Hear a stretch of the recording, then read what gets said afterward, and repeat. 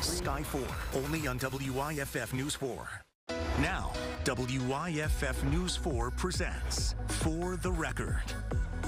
Welcome to For the Record. I'm Nigel Robertson. This morning, we are talking cycling. The weather is warmer and more cyclists are out enjoying the upstate's trails and roadways. We'll speak with the Greenville Spinners and a cycling pro as well. But joining me first this morning is Frank Mansbach of Walk Greenville. Thank you for being here. Glad to be here. Tell me about Walk Greenville. Well, we've been around for 11 years now, and we've been advocating for safe biking and walking infrastructure. And we've done some good things. One was building the Lakeview Link to connect Lakeview Middle School and the Momentum Bike Club youth to the Swamp Rabbit Trail. They previously had to walk their bikes down West Blue Ridge Drive and next to all the traffic. It was a great first fundraising project for us, and we're very proud of that. Yeah, I will say, so first, let's talk about the Swamp Rabbit Trail. When the Swamp Rabbit Trail arrived, it gave so many new opportunities for people to walk and cycle. It's been an amazing success factor. In fact, you notice the trail counters. Our nonprofit donated trail counters, both to Travelers Rest and First to the City of Greenville. And the city has now put in 3 new counters without displays. And the city is coming up with the idea that we have 2 million people a year using the Swamp Rabbit Trail from the new data. Yeah. They recently put that on social media. It's amazing. It really is. And you get out there on the Swamp Rabbit Trail, and I ride. I wouldn't call myself a cyclist, but I ride my bike, and when I'm on the trail, it's just amazing to see the amount of people that are out there just enjoying the weather. Then all these communities that can be connected to the trail are wanting to be connected, and Exactly. you're playing a massive role in that. Well, it's just so good, and plus it's the economic engine. We did some data study of where the people come from the trail, and we wrote an opinion piece about that. Of all these people come to Greenville to ride the Swamp Rabbit Trail, and Yeah. they spend money. It's almost like, you know, the Chamber of Commerce loves it. Yeah, and there's so many businesses that want to locate along the trail. Absolutely. I mean, look at what happened with the Swamp Rabbit Cafe, the greatest success story ever, and what that spawned along Hampton Avenue. All those apartments wouldn't have been built had our friends at the Swamp Rabbit Cafe not been so successful. It just shows you what happens when you build access that's safe for people on bikes and on foot. Yeah, and there are many cyclists, of course, that are on the road as well.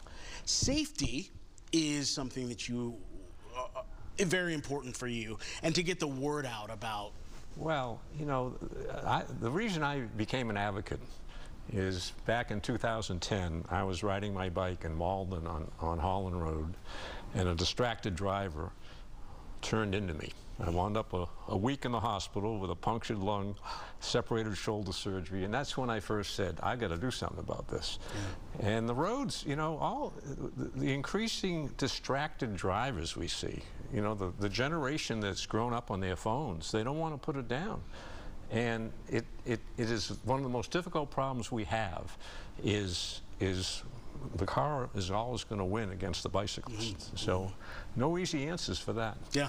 So walk me through this. So for the people at home who are watching this right now, when they are driving their car and they're coming up and there's a group of cyclists in front of them, what do they do? Because there's that fear of, I don't want to scare them, but I need to go around them, but should I go around them? And so what do you say we do? They need to be a little patient. You know, we have group rides, and the spinners will talk about their rides, and they announce the rules before every group ride that they do. And the law says you can be 2 abreast. And, you know, you got some narrow roads, and the cyclists don't go as fast as the cars. So, you know, you just want people to be a little courteous, respect the people out there riding for transportation or recreation. True. Either way. These people have a right to the road by the state law. So you need to ask motorists to be respectful of people on bikes. So you pack patience, number 1. And then, is it safe to go around? If there's room, you need to watch. I mean, I've been on group rides years ago where, you know, unfortunately we might be 3 wide, and then you'll see people passing the yellow line and going to oncoming traffic and then zooming in front of the group ride. Yeah. And that's a very scary situation. Do you think, because of the amount of cyclists in our area and the passion for cycling in this area, do you think more and more drivers are understanding? Well, hopefully. I'll let our spinners talk about their group rides and what they see. But for you, making sure they know and understand the safety. That's the key. And for myself, I don't ride on the roads very much anymore. I'm a Swamp Rabbit Trail rider because just having been hit, yeah, it just takes one. You know, we post on social media, signs are being knocked down all the time, right at major intersections of Swamp Rabbit Trail. And I talked to DOT about it. I said, well, they're knocking down signs every day. I'm immune to it, is what DOT people tell me. And so, you know, I think it's become increasingly dangerous certainly in the past few years, and I'm not sure what everybody else thinks, but that's my perception. And you are bike walk, so let's make sure we talk about the walk part as well. Well, walking is, you know, you look at what the city of Greenville has done for us. Look at the multi-youth path they put on Verde Boulevard. Yeah. You look at what they did at Unity Park, right? South Hudson Street, right? And they're figured out that we need safe places to walk as well as ride a bike. And of course, when you have walkers and bikers on the same path, then you still have trail etiquette issues, which is constant because we have dog walkers, we have people with earphones, we have people looking at the phones, and there's always competition about, you know, who has the right of way.